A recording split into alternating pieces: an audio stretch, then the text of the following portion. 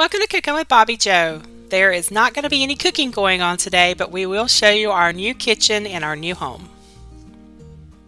I'm going to tell y'all up front that I am still struggling with post-COVID syndrome, so I had to write out what I want to say in this video. Hopefully I can read through it without messing up the words too much. I will go back and edit what I mess up. So this is our new home. It belonged to my husband's parents. They moved out of this home and into a single level home about 5 or 6 years ago, so it's been unoccupied since then. Steve grew up here. Well, he was about 10 years old when they moved here. We had talked about buying this house, fixing it up, and moving into it for a while. We liked that it was closer to everything, closer to his parents if they needed anything, and also had a very large yard for the dogs. It has a very nice, large corner lot. We planned on having time to fix it up before we moved in. That was before I got COVID. We never expected COVID to do what it has done to me physically, and I don't know what it's done to my brain, but it's done something to my brain. Once I realized I had post-COVID syndrome and wasn't sure how long I would be out of work, we decided we needed to speed up the process of fixing the house. The main thing that needed to be repaired in this house was the kitchen. Steve's dad had the water leak in the kitchen fixed and also had a new hot water heater installed in the basement, which was a real blessing. We decided to put a rush on fixing the kitchen floor and getting moved in so we could sell our other house while the market was good. It has taken longer than we had expected, but we are getting there. Hopefully in the next week or so we will have it on the market. Another thing that had to be done before moving in was fencing in the yard. We got several estimates, but we decided we were not going to fence in the entire yard because we could not afford that. So we just went from each corner of the house back. Plus, I wanted to put my gardens outside of the fence. That way I didn't have to worry about the dogs digging up my plants because we do have some dogs that love to dig. So I'm going to start by showing the before photos. The kitchen had a rotted floor that needed to be replaced, and we thought it was going to be a simple project where we just replace the floor, pull out the old appliances, replace them with new ones, and then we're done. Wrong! Nothing is ever that simple. There was a water leak. I believe it was at the sink or dishwasher. I can't remember, but like I said, his dad had that water leak fixed, but the floor was rotted in front of the sink and the dishwasher. My dad and brother helped with this project. My dad came up to see if he was able to do the project, so he had to pull out all the old appliances so he could see the damage underneath. These are the original appliances that came with the house. The house was built in 1963. Steve's dad had purchased new appliances for the kitchen before they decided to move into a different home, so we were fortunate that he did this because we did not have to purchase appliances since they were still in the box in the garage. We were very thankful for that.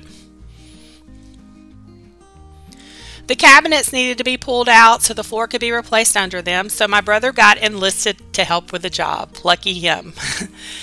Those cabinets took a lot of manpower to pull out, and once everything was pulled out, the floor was basically falling apart underneath, and it was just falling into the basement below. We had a lot of old floor to clean up down there once they were done. They also cut out the wall behind where the sink and dishwasher were. We had to clean up everything, sprayed mold cleaner, and replaced it with new sheetrock, so it looks like brand new back there. My dad and brother would come up on the weekend to work on it, and they will never know how much we appreciated all their time and labor. During the week, I would spend what little energy I had painting. We put a mattress on the bedroom floor so I had a place to nap if I decided to come over here and work. I was sticking with the same colors that I had at the other house, although the yellow is a pale yellow instead of a bright yellow like I had in my other kitchen. I like the pale yellow. I wanted something just a little bit brighter, but this looks really good. If you haven't noticed, I do like bright, cheery colors. So I washed all the cabinets, the doors, and the hardware, and then I painted the cabinets white and the hardware blue. I painted the walls yellow. The cabinet the stovetop used to be in is now the cabinet the sink is in. The cabinet the sink was originally in had too much water damage. If I had money, I would have redone the entire kitchen with new cabinets and a wraparound counter, but with me not working, we had no extra money. We used what we had on hand to put together a new kitchen the best we could. Now the next issue came with the new stove. The electrical wiring was not able to handle the new stove. We ended up having to get an electrician to rewire and also put in a new pole on the side of the house and a new breaker box. Steve picked out some cheap vinyl flooring at Home Depot. It was the cheapest they had, and I did not like it to start with. After it was down, it looked a lot better than I thought it would. It really brightened it up, and it's really grown on me. We also had to buy a new counter. We got this one at Southeastern Salvage along with a sink. The old counter was custom made with the house. It was a lot wider than this counter, therefore the old sink was too big for it. So Steve went searching for a smaller sink and he found this deep sink that I love. Okay, so now I will show you a video tour of the finished product. The one thing that annoyed me was that the sink was not centered under the window anymore. Because we had to use the cabinet the old stovetop used to be in. It was a different size than the cabinet that was originally here. Therefore, we had to make it work the best we could, and that required my sink not being centered with the window. I'm over it now, but to start with, it drove me crazy. Also, we had no cabinet to go under the end of the counter. I'm not sure if even a custom-made cabinet would work down there because it's just such a small space between the stove and the counter. I put up a curtain and I just store bottled water and dog food under there. It's a good storage area for overstock. This cabinet did have drawers in it when the stovetop was in it, so you had some storage space for utensils and such. But since it now has a sink in it, we could not use the drawers because the sink is in the way. So I took the fronts off of the drawers and I just nailed them on to make it look like there are drawers there. This is the cabinet the old oven was in. I just use it to store my glass storage containers, and eventually we will put a shelf in it so we'll be able to store other things above. But right now we just use it for storage for the glass storage containers. And this is all the cabinet space that we have. It's a lot less than the other house, so we had to come up with some other ways to store things. There's a lot of furniture in the dining room that has a lot of storage in it, so we use that for storage. I love the big window sills in this house. I transplanted all of my herbs and house plants into smaller containers or into window boxes so I would have room for them in these window sills. This is oregano. It's about 3 years old. I prefer fresh oregano when I'm cooking, but it grows so fast I have to keep cutting it back, so I dry it out. That way I have a dried oregano as well. And then this is my Berkey. It also fits perfectly on the corner of the sink. Oh, and the faucet my mom got. When Steve got the sink, it did not have a hole cut out for the sprayer nozzle, which we would have eventually cut it out and had it installed, but my mom bought this for us and it has a built-in sprayer. That way we didn't have to worry about cutting a hole in the sink. The backsplash I also scrubbed and painted the bright blue to match everything else in the kitchen. The old fan behind the stove works, but it's loud and I don't use it because I'm not sure how safe it is since it is over 55 years old.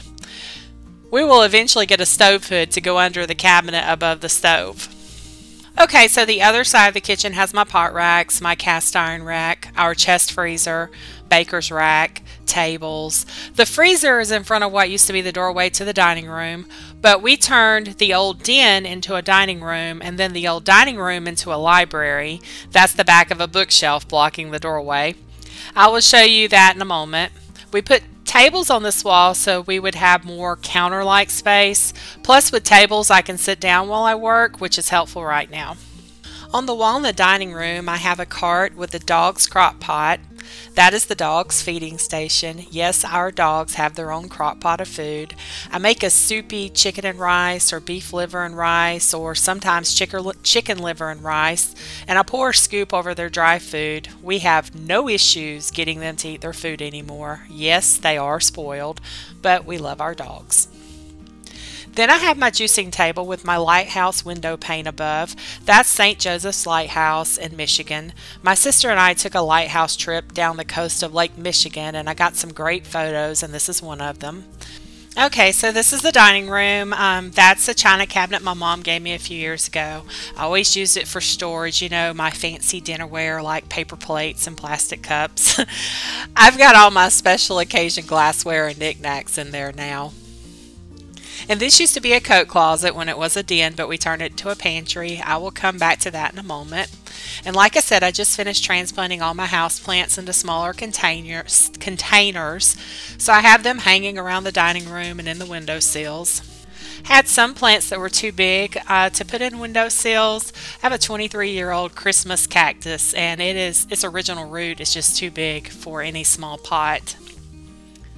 I also separated my big aloe plant into 3 separate planters, and I planted my rosemary and thyme in a small window box. Still have a big pot of basil I need to transplant. It's in the sunroom at the other house. I will get to it this week, hopefully. I love sitting in the dining room and watching the birds on the bird feeders. And I have my Birds of Tennessee book, so if I see one that I don't know, I can look it up. I know most of the Georgia birds, and a lot of the same birds are here in Tennessee since we are so close to Georgia anyway. And there are a few different ones, but I haven't seen those yet, so hopefully I will see some in the springtime. This house has big windows all the way through it, which I absolutely love. I sit here in the morning, I do my daily quiet time with the Lord. I can also see the dogs playing in the backyard from up here. The dining room is probably my favorite spot in the house. Okay, so this used to be a coat closet, but we turned it into a pantry. These 2 top shelves were already here and the bar, but I painted the bar to match the kitchen, and then Steve put the rest of the shelves all the way down. So there's plenty of storage in here.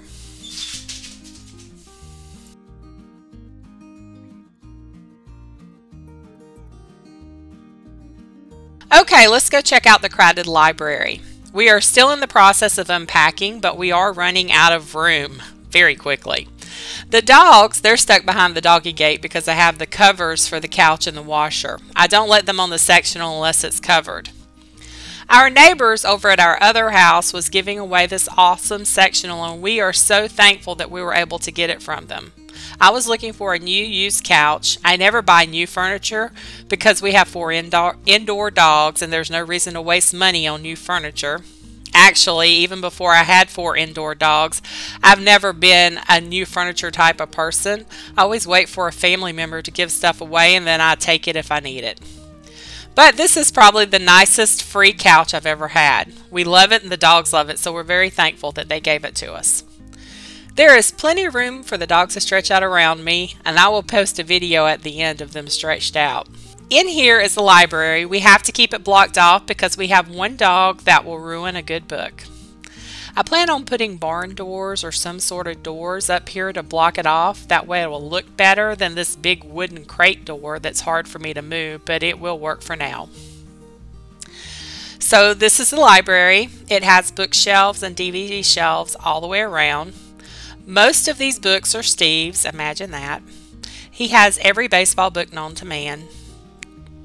We have all the DVDs, VHS tapes, yes, VHS tapes, those still exist, and games in here as well. We have a table set up in the middle to play games, and I sit here with my laptop editing videos. When I need a break from the dogs, I can lock myself in here. The problem is that it's almost full, there's no space left, and we still have a lot of books at the other house to move over here. I have 2 bookshelves that are empty in my office that hopefully will fit most of the books. I doubt it, but we're going to be hopeful about it. Apparently there's some kind of special rule that you can't give away books that you've already read.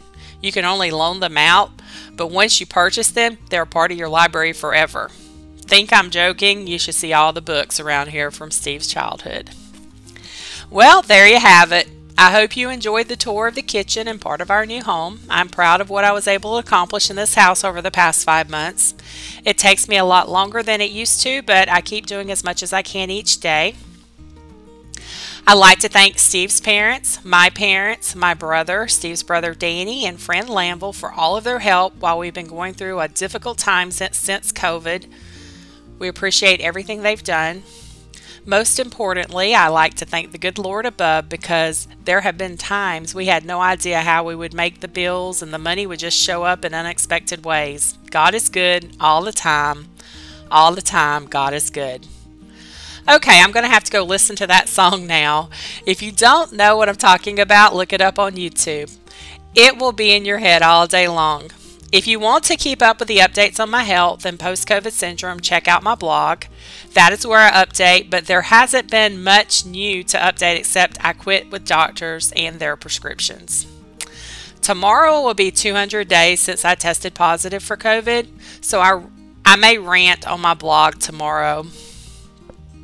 Y'all don't pay too much attention to me because I view all of this a lot different than most people going through it. I'm sure if I did rant, a true rant, I would offend a lot of sensitive people, so I try to hold back on what I say. Okay, on that note, I'm going to go listen to that song. I will leave a link in the video description if you want to listen to it. Y'all have a blessed week. If the good Lord's willing and the creek don't rise, I will be back next week with cooking videos. My sister and I did a video of some very unhealthy cookies that I need to share with y'all. Bye for now.